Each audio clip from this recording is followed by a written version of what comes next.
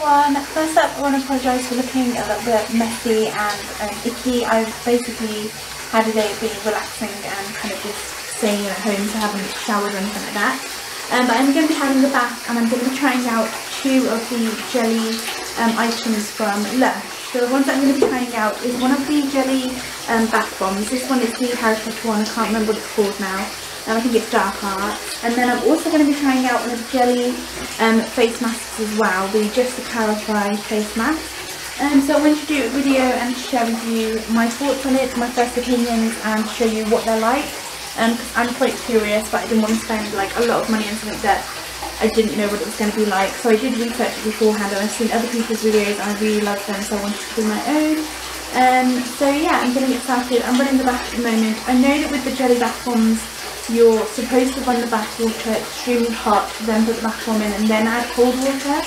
So I'm going to run the bath to a really hot temperature, pop in the bath and show you what it's like, and then I'll get started with the face mask as well, which I'm super excited to try out, and I shall see you in a bit.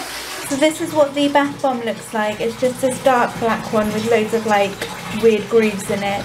The water's quite hot now, so I'm going to drop it in and see what it does and what it looks like.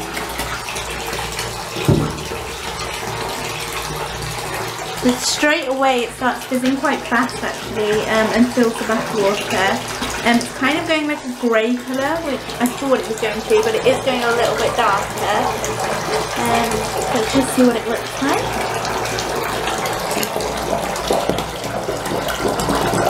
It smells absolutely amazing as well. It's quite kind of fruity for the bath bomb as well. I thought it would be a little bit more kind of more earthy, but it's quite a fruity scent, so it's quite nice.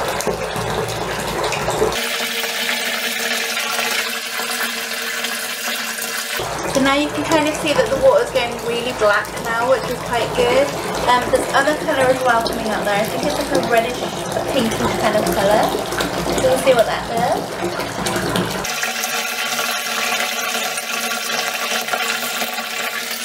The water as well is going like a weird frothy texture instead of being like normal bath bomb kind of texture. Got a little bit of white stuff in there, but it's going like a weird frothy kind of odd kind of looking texture. I think that's the jelly coming out of the bath bomb. But I'm going to let it kind of fizz away and see what it looks like after. But so far it looks really impressive and I'm really interested to actually get into the bath.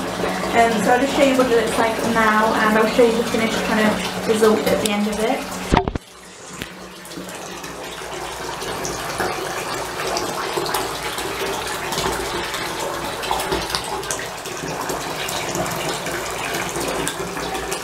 So I believe this is the jelly here, which is the stuff on top. So I'm going to scoop it out for you and show you. So that all there is like this jelly type material. It's quite a sticky type material. It's a weird one. It's weird to describe. But it's basically just like putting your hand in jelly and kind of mushing it around. But the bath water is completely filled with the jelly, sorry. And it does say and stain the hands, which I was told it was going to do before as well. So yeah, that is basically the jelly bath bomb. It goes a very, very dark black material. I'm going to try and get this off my skin now, and hopefully when I get in the bath it doesn't stain my skin, but I will do a review of the jelly face mask for you now as well. So after putting my hand in the water just that little bit to show you, my hand has actually stained. Hopefully this will rub off and kind of wash off, but I'm going to put my whole body in the water in a minute and hopefully I won't get stained black. But now I'm going to do a review of the face mask for you. So the face mask is the jelly face mask, and this one is the Just to Clarify one. So this is the orange toned one. With the jelly face mask, you're meant to get a little bit in your hands. It's meant to be dry hands. You're meant to work it into a paste and then apply it to the skin and leave it to sit for 5 to 10 minutes. So I'm going to pin my fringe back and then work it into a paste and put it onto my face for you.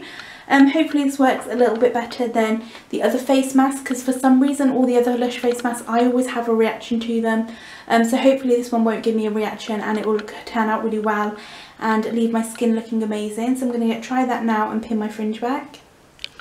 So this is what the mask looks like here. It's quite kind of like an odd texture. It basically feels like the putty that you get, like the slime putty. I'm just going to pinch a bit now, work it into a paste and then pop it into my face.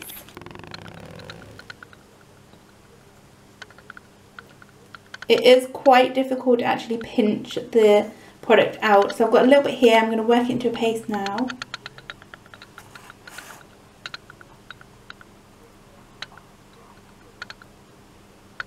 So now that's gone into a paste, I'm going to pop it into my face and see what it feels like. Oh, it smells absolutely incredible. It smells really citrusy, which is nice. It's quite easy to work on the face, but I feel like I'm going to be using quite a lot of the product. I'm going to be using kind of half the actual packet, because this is just a little pinch and it's only not even just enough covered to my chin kind of thing. So I'm going to say how much I'm going to actually use of this product. Hopefully it'll going to give me more than kind of 1 or 2 uses, because I have a feeling this is going to take a lot to cover my face. So I'm going to pop it on there now and show you the finished results. So this is how much of the product I used. I didn't use that much as I thought I was going to do. And this is the product on my face. So it gives me quite a thin layer of coverage on there. It goes on quite sticky feeling, but then it kind of starts to dry. It's a very difficult way to describe it. It starts to dry like a traditional kind of face mask. It smells absolutely amazing, really citrusy and really fresh. I don't know if I can feel any of the benefits of it at the moment, but hopefully it shall kind of give me some results at the end. But I feel like this is more of a fun face mask than it is of a kind of a good beneficial face mask for your kind of skin. So yeah, I'm going to leave it on now and I'm going to give my verdict at the end of it. But this is what my bath now looks like. I am so scared that it is staining the bathtub though, which I'll show you. So this is what the bath looks like. This is the finished product. You can see all the jelly there, but this started happening at the side, which I believe is going to stain. So I have a feeling I'm going to be in there at the end of this to bleach it and hopefully get off any of the kind of marks, because this is my hand still, which I'm a little bit worried about. So hopefully it should be okay, and I'll give you my final finished verdict at the end of my bath. Okay, so that is the bath done now. I have to say, with the face mask, it has made a massive difference in my skin. I was a little bit kind of worried about this one because I feel like it was a gimmick product, but this one has actually worked amazingly on my skin. It's kind of tightened it in a way and made it a lot brighter, and I can see a massive difference already, and I've only used it once. So I would say the mask is definitely worth purchasing. It is around £7. You don't use too much of the product, as you've already seen. It works amazingly on the skin and also smells incredible as well. So I'd highly recommend purchasing the Just to Clarify mask. And I'm going to apologise, I have my glasses seem like they're steaming up. I've obviously just got out of the bath. So I was in the bath for 45 minutes and this is the state of the bathtub now. So I am definitely going to have to clean it. It does leave the bath with a black residue kind of all over it, which I feel like you would get with every other bath bomb, but with it being black it just looks a little bit worse than kind of a normal bath bomb. The only downside to it is the fact that when I got into the bath, obviously with it being a jelly, it does make it very slippy, and I did slip over. So if you do purchase a bath bomb and you use it for the first time, be wary of the fact that you will slip over when you get into the bath. The jelly dissolved throughout the bath because I was a little bit worried as to how it would go down the drain afterwards when you kind of pull the plug, but it does dissolve after and it goes nicely into the bathtub, leaves you with kind of like black kind of water. But yeah, I wasn't overly impressed with the bath bomb. It didn't stain my skin luckily, and my hand did clear. It did leave markings on my towel and the kind of face cloth that I use as well in the bathtub. But I wasn't blown away by the bath bomb. I probably wouldn't repurchase it. However, I do have the marmalade one, so I will make kind of like a revisit, if you would say, and I will do a product review of that one as well, just to see if they do turn out the same and they are kind of the same kind of difficulties that I have had with the first one. So I wasn't blown away with the bath bomb, but the face mask I was really impressed with.